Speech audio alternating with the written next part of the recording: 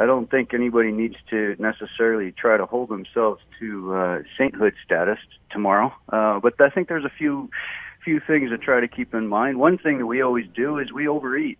So we will eat until we just can't eat anymore. That as a habit is really not a good thing. That even in the course of a single day is not necessarily a good thing. It's probably a lot better off to eat a few different times, smaller portions than just one overstuffed portion for sure.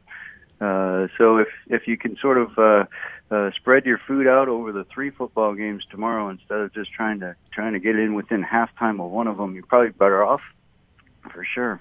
So we can say tomorrow, I can eat all day because Dr. Lim said it's better to eat all day than just eat once at the end of the day. As long as you're thankful while you're eating, I'm good with that, All right, fair enough. But I think your point, though, is you don't have to be a saint tomorrow. You can eat tomorrow. And as so many people say, you're not unhealthy for making one bad decision. You're unhealthy because you've made a series of bad decisions.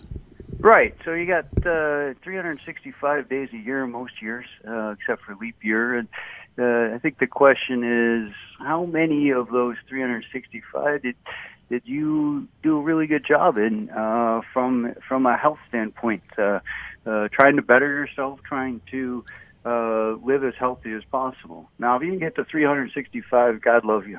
But you pull 355 or 360 of those off. I think that's phenomenal. Yeah. There are days. New Year's is a day. Christmas is a day. Maybe your birthday, Thanksgiving. You can. There's some days that are definitely worthy of celebration. You got it. Especially if Michigan upends Ohio State. That's a day of celebration too, isn't it? Yeah, that one's going to have to come off my list of 365 minus another one. We got a big tussle going down on Saturday.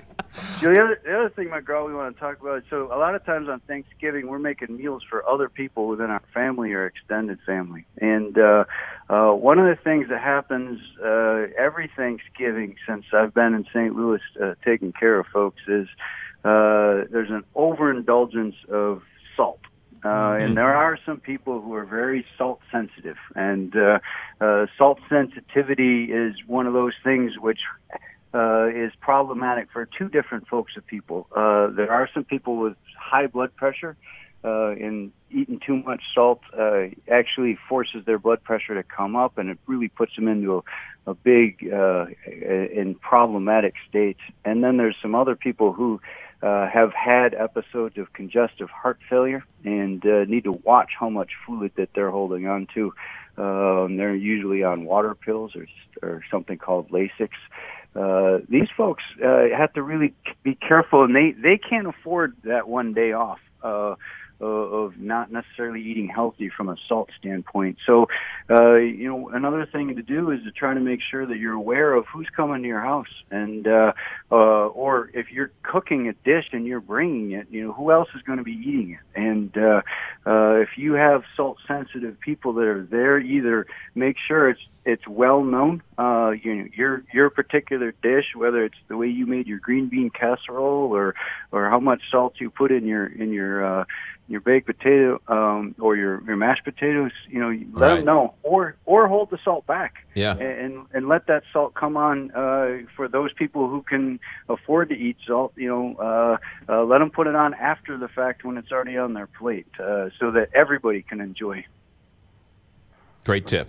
Dr. Michael Lim, cardiologist with SLU Care at SSM Health SLU Hospital. Doctor, thank you for your help throughout the year. Happy Thanksgiving, and we'll talk to you next week. Yeah, happy Thanksgiving to you and everybody out there, and be safe, and we'll see you next week. Go Blue. Go Blue.